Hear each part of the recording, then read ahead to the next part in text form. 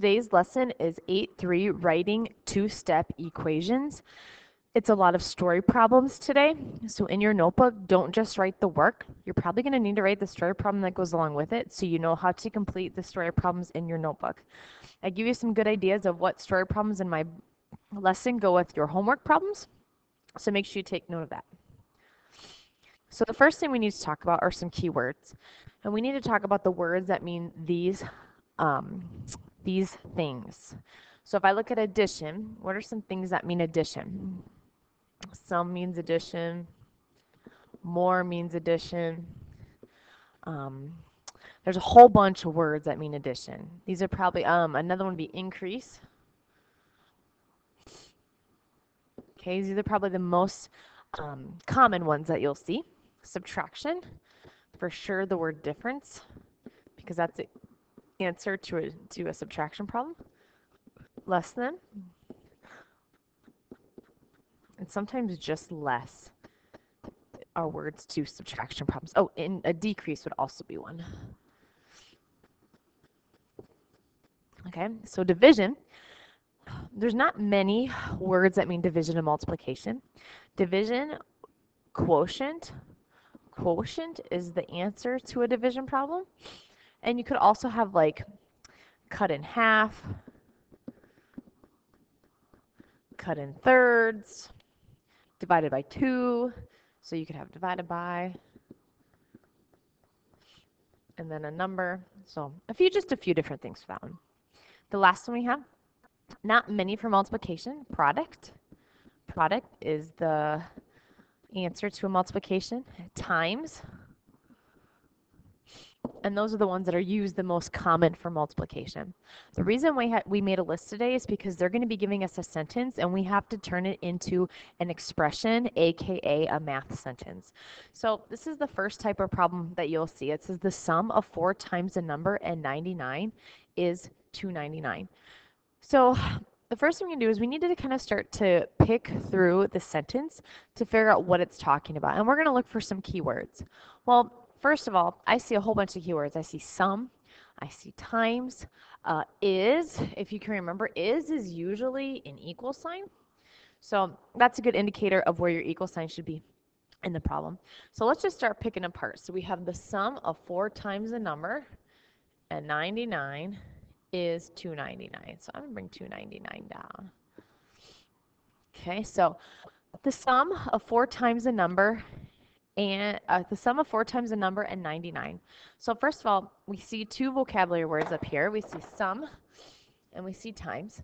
Now, if you could think of, please excuse my dear Aunt Sally, what's the most important word? The most important word would be times because multiplication is more important than addition. So let's talk about this first. 4 times a number. Anytime you see a number, you can use a variable. So 4 times a number would look like this. 4 times n, 4 times a number. And then sum. Okay, sum means addition, and 99 is 299. So this is exactly what's your, let me just rewrite this then too, so it's all in blue. And this is what your equation would look like in an expression. So let me just say it again. This is this 4 times a number, sum 99 is 299. Now you most likely have to solve it after that, and let's just go through solving again. You're going to minus 99, you're going to minus 99, you're going to get 4n equals 200, divide by 4, divide by 4, and will be 50. Okay, let's do another one. It's 6 more than twice the number is negative 20. So let's start picking it apart. We know is equals, and we'll do negative 20. So this is the next thing we need to start picking apart. So let's look at our vocabulary words and our keywords. So keyword would be more. Another keyword would be twice. So if I say 6 more and then twice the number, what would be the most important thing in there? Twice the number would be the most important thing because it's like you're multiplying by something or doubling it. So twice the number would look like this. And I'm just going to use n for my variable. And 6 more than equals negative 20. And then you'd have to solve minus 6, you'd have to use keep, change here. Be 2n equals negative 26 divide by 2, divide by 2, and would be negative 13. All right, let's do one more. It says the difference between 3 times a number and 11 is 10. So we know this is 10. That's going to be your final. But let's talk about the first part, what that's going to look like. So some keywords. We have difference, 3 times a number. So the most important thing would be 3 times a number would be your 3 times n. And difference means subtraction minus 11. So the difference between 3 times a number and 11, this is what it would look like. And then you would solve like normal. Plus 11, we get 3n equals 21, divide by 3, n equals 7. All right, so this is another type of story problem that you're going to see today. And if you can see up on top, this is like numbers 2 and 3 in your homework. So you can kind of use this when you start doing your homework to look back to see some problems that are like them. So Zach has 6 shirts. This is 4 less. That should be than twice the number of shirts that Xavier has. And we probably want to figure out how many Xavier has. So first of all, if he has 6 shirts total, most likely that's going to be equal 6. And it says, and then this is what we did before. This is 4 less than twice the number of shirts that Xavier has. And so what they mean here is that that's just the variable we're going to use for the number of shirts that Xavier has. So we're going to use n. So let's go back. Let's find some keywords. We know for less, we know twice the number. Most likely that's multiplying.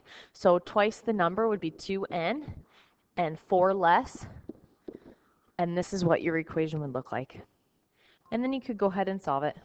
Plus 4 would be 2n equals 10, divide by 2, n would be 5. Okay. All right, let's do another one. This is another one like 2 and 3 in the book. So Hannah has 24 stickers. This is 6 less than twice the number of stickers Molly has. So we know altogether there's 24 total. Okay, so here's our part here. We don't know how many Molly has. We can use for x. So 6 less than twice the number of stickers Molly has. Let's look for our keywords. We know it's less and twice the number. So we're going to do twice the number first, twice the number, and then 6 less than. And this is what your equation would look like. And then if you need to solve it, make sure you solve it. Okay, this is an example of like numbers 4 and 5 in your homework that you will have today. So this says you and your friend spend a total of $21 on lunch. You spend $3 more than your friend. How much did you spend for lunch? So if you can think back to when we did story problems, we kind of set up a table a little bit. Okay, so let's do you and your friend. So you and your friend spend a total, and you spend a total of $21. Okay, you spend $3 more than your friend. So let's talk about your friend. Do you know how much your friend spent? We do not. We don't know how much your friend spent. But we have some more information about you. You spend $3 more than your friend. Well, in your box, it's not going to look like this. So many people would make that mistake. You are going to spend what your friend did, but $3 more than him. So you have to be careful with you. You spend what your friend did, but $3 more. Then you're going to combine everything you have here.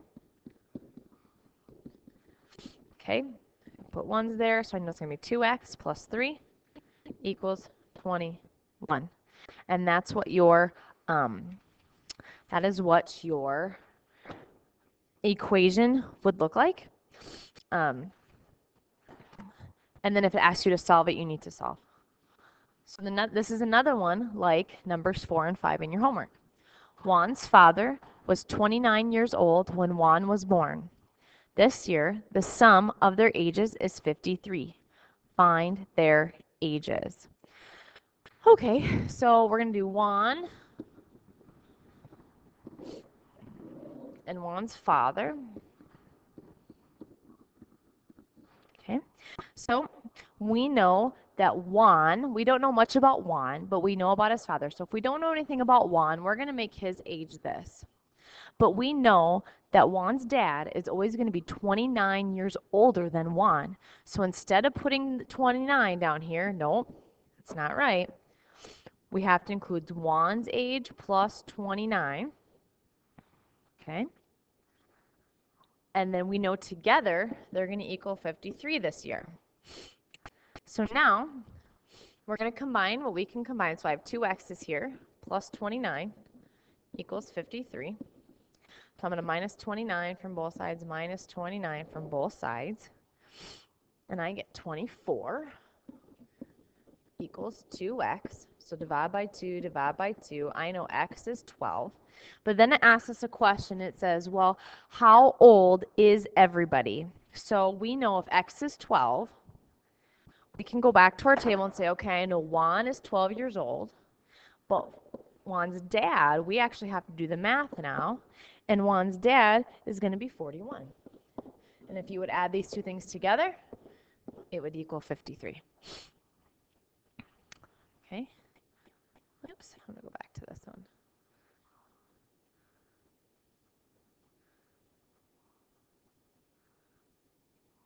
Okay. This one is like number 6 in your homework. So here's an example of one like number 6. It says Logan collected pledges for the charity walkathon. He will receive $65.50 plus $21.75 for each mile. How many miles will he need to walk to raise $370? So let's just start picking apart what we know. We know he wants to raise a total of $370. We know he already made some money. He already made this. So that's going to be in our equation somewhere. But we know that this is also going to be in our equation somewhere. He's going to make $21.75 for every mile. The thing is, we don't know how many miles he's going to need to go. So that's the question. So we would take $21.75 times x, because if he gets $21 for each mile, and we don't know how many miles, we'd take $21.75 times how many miles. And then he already received that $65.50. And solving this equation would tell you how many miles he needed to walk to raise his total of $370. And then you could go ahead and start to solve it. Minus your $65.50 from both sides and divide by $21.75. And if you complete this correctly, your x should be 14. That means he needs to walk 14 total miles to make his $370. Okay. That's all for story. So it's all story problems today. If you need me to go over some of these again, make sure you mark them in your notebook, especially if you have questions. Thank you for watching my video, and I will see you next class period.